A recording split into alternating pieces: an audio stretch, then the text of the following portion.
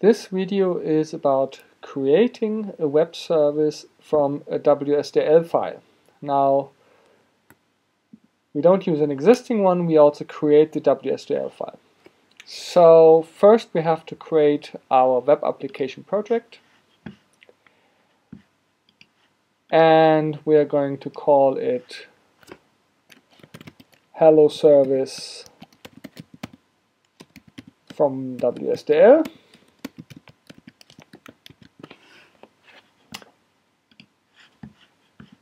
Again, we're using Glassfish, no special technologies. So last time what we did, we created a Java program, used Java web service annotations to make the Java program a web service. Now we're using a top-down approach by first creating a WSDL file, and from that WSDL file create the Java stubs for the server. Now to create a WSDL file, we say new WSDL document. If it does not appear here, you go into others and you find XML and you find WSDL document. Now we call this Hello World, and we can actually already here provide a target namespace. We're going to say this is http://hello world ws. Now we have the choice to say we want a concrete WSDL document which generates also bindings and ports, and if we have only one operation, this is actually fine, but let's assume we will have later more operations, so we actually choose an abstract WSDL document. So we say next, and now we can define the port type, and let's say hello world port type is okay. Hello world operation, actually we would just call it hello world. We don't want to call it hello world operation. The operation type is a request response. We send a message out and we want to have a response. The request should have an argument which is of type string. Here we can select different types. The name of the argument is part1. That is fine. And then we have an output, and the output part is part1, and that is actually not so good. So the input part and the output part should be different, otherwise we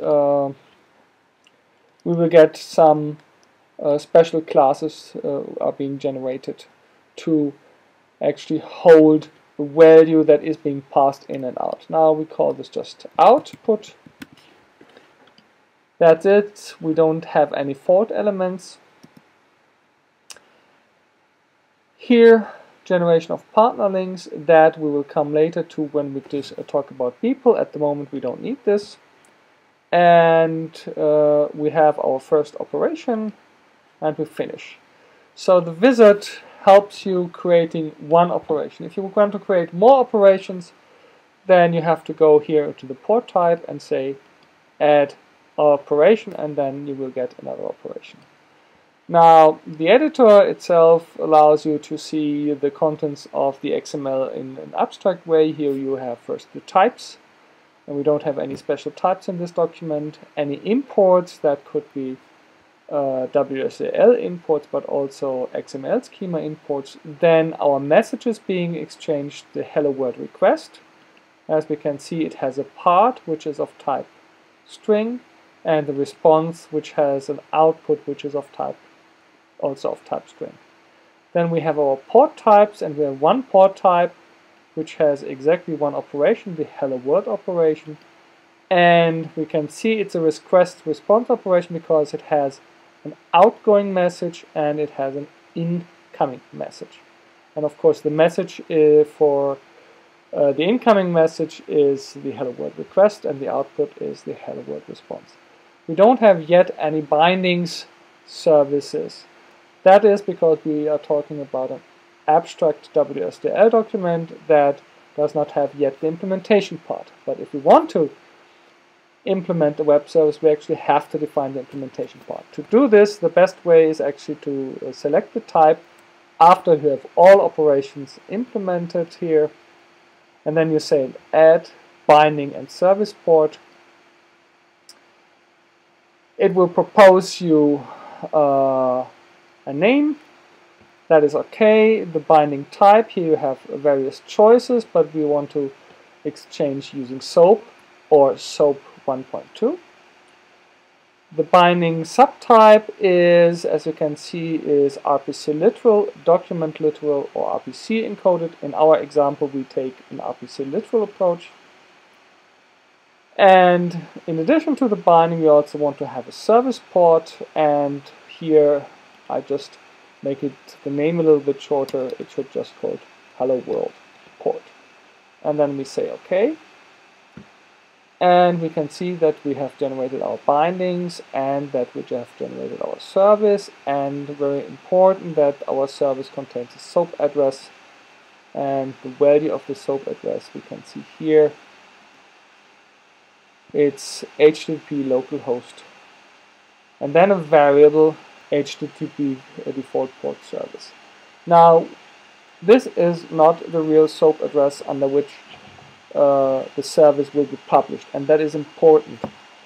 But later, when we ask for WSDL of that our service, then Glassfish will replace this SOAP address with the correct one.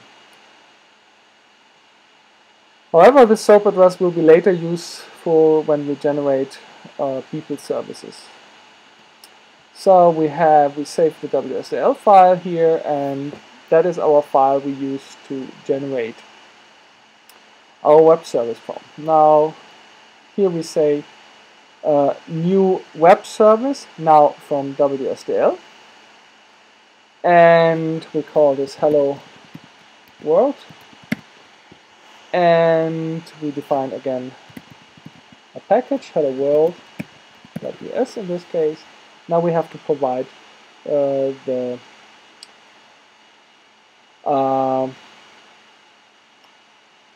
file name of the WSDL we just created. So it will be, in my case, it's under users, HUB, and under NetBeans projects.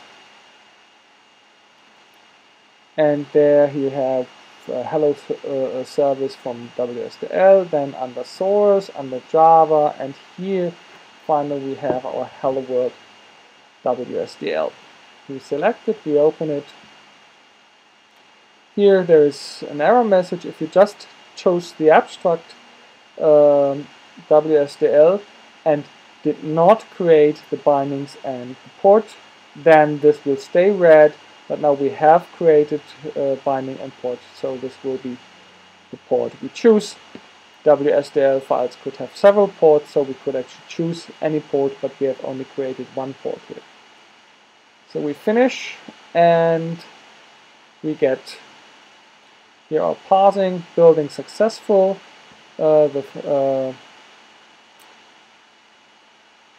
source code that we have to fill in has been created. And here we can see that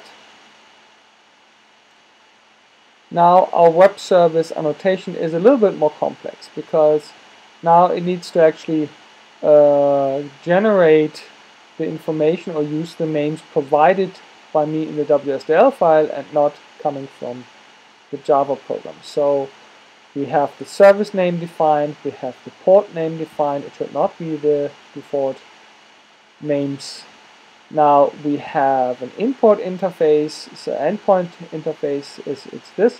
So this is one of the types being generated by WS import. Then we have the target namespace, that is the namespace we have provided with the WSDL wizard, and then we have the location of the WSDL file. What we now have to do is to actually fill out this implementation by doing our hello world and saying return hello plus our argument, which is part 1, as you can see, and that's it. So we deploy our service.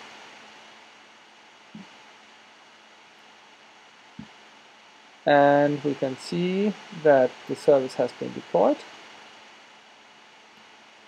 Now we can check on our client console, our admin console, that the service is running. View admin console.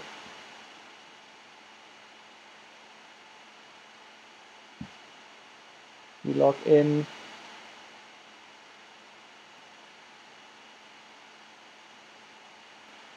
Now, these error message below relate to that this is a slightly older version of Glassfish, and some services don't work anymore as they worked when this was made the first time. Now we look at web service. Here we have our web service, and it's always good to check the WSDL file.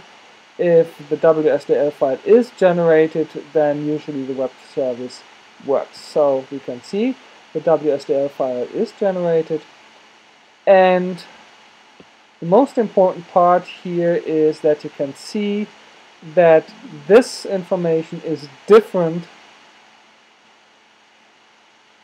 from the information that you see in the WSDL file that we have created. So let's go there.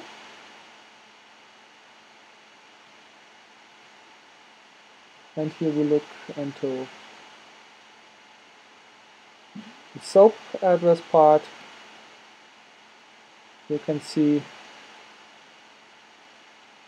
these two are different. Now what really matters, if you want to look and want to use the the web service, then you will have to use the one that is generated by Glassfish, because that is the one that where the web service is actually deployed. So when you create now a client, if I create here my Java client, hello world client from WSDL, then when I create a service reference here, so new web service client, then what I have to do is I have to use that